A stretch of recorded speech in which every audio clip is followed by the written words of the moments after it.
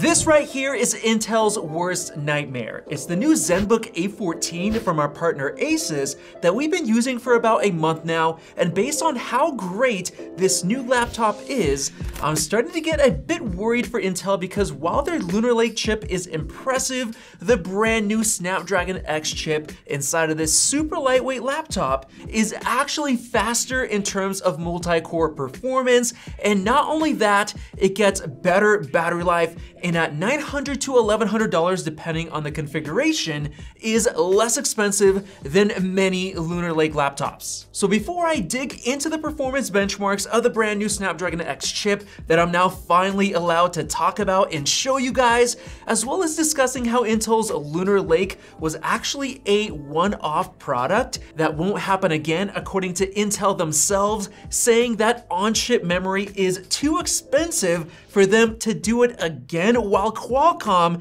is over here bringing their chips to the masses with affordable laptops like this. I've gotta first get into the design of this awesome laptop.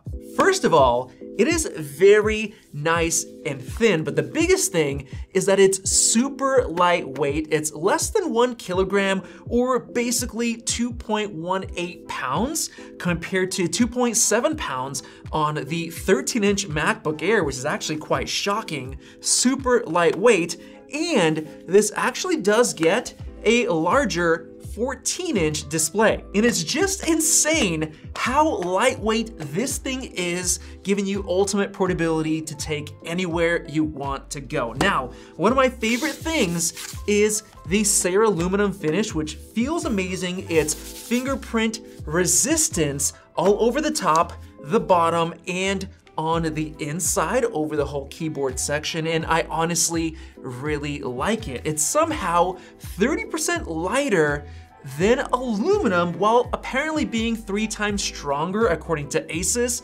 and it actually feels really nice. Now, in terms of the keyboard, it feels great. Maybe not quite as good as you can get on a MacBook, but compared to other Windows laptops, it's actually really quite nice. And one thing I really like is the super bright backlighting, which is one of my favorite things. And the trackpad itself is very nice, large, easy to swipe, and it has some gestures on the side. You can see right here the brightness on this side. You also have a volume, and you can control media controls right here. Now, in terms of the ports, it has just the right amount. It has a 10 gigabit per second USB-A port for legacy devices, and on the other side, it has a full-size HDMI, which is really nice, on top of a headphone jack, and 2 USB-C ports with 40 gigabit per second Thunderbolt 3 support, which is great. It also comes with great specs, including 32 gigs of very fast RAM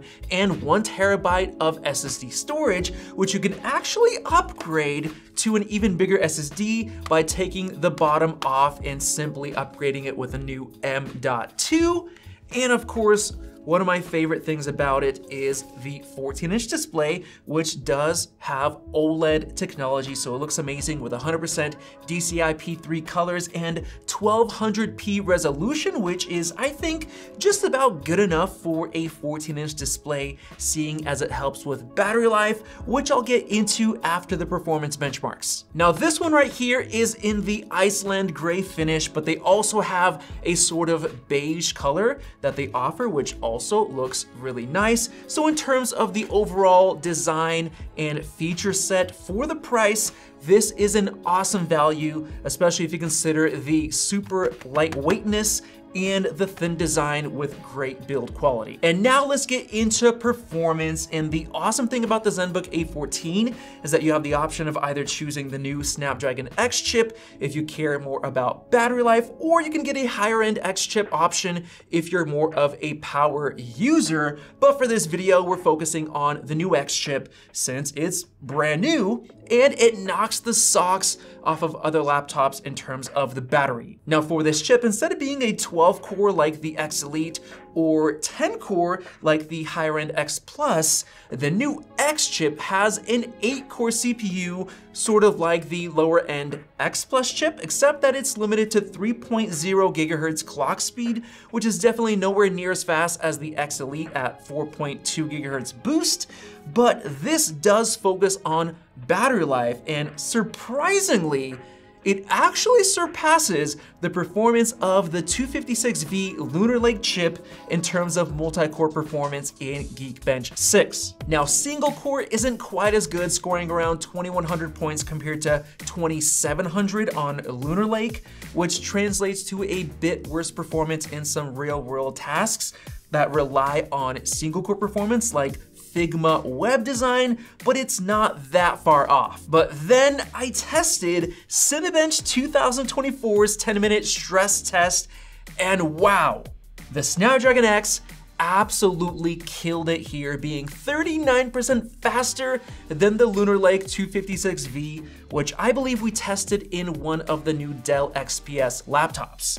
The only downside is the GPU on this thing, which simply cannot compete with the Lunar Lake chip, seeing as it only averaged about 8.55 FPS in 3D Mark Steel Nomad Lite compared to 19.4 on the 256V Lunar Lake chip. So this specific new X chip is more for users who don't do any gaming on their super thin and portable laptop. But in terms of CPU performance, this chip still holds up incredibly well, even though it's meant to be tuned down to focus on battery life, which is the best part. Being able to get up to 32 hours of battery life from its 70 watt-hour battery, which is just unheard of, especially for a laptop this thin and light, outclassing every other Snapdragon X laptop we've seen, and beating the claimed battery life of pretty much every Lunar Lake laptop out there. And with all of that, one of the coolest things is that you still get the same 45 TOPS NPU as you get in the X Elite within the new X chip, so you still get the best AI performance.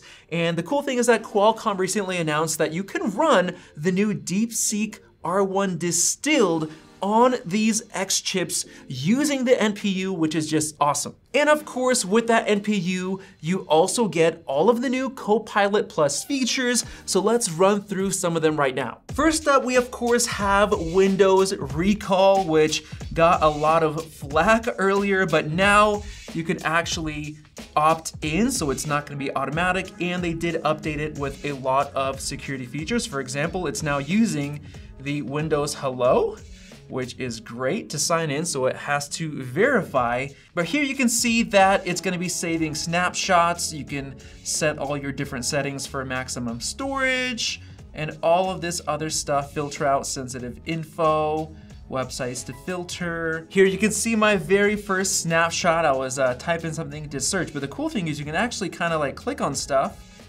and there's this new feature called basically click to do. You can see you can kind of hide click to do, but when you turn it on, there's certain things you can kind of basically search up. Like you could search the web. That's pretty cool. You could even click on images like this and open with a certain thing like Paint.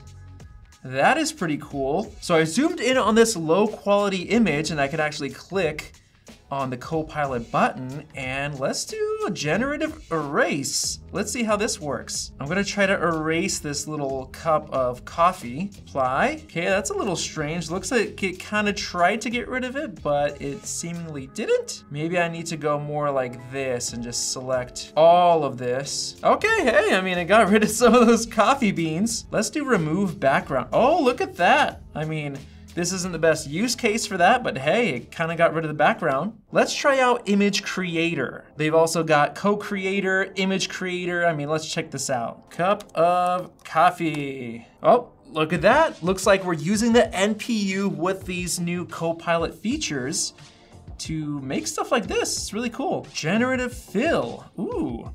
Oh, okay, cups of tea. Oh, look at that. So it's basically creating generative AI images right here on the fly. And now let's remove the background. Look at that. That is actually quite useful. And the cool thing is that they also have AI super resolution.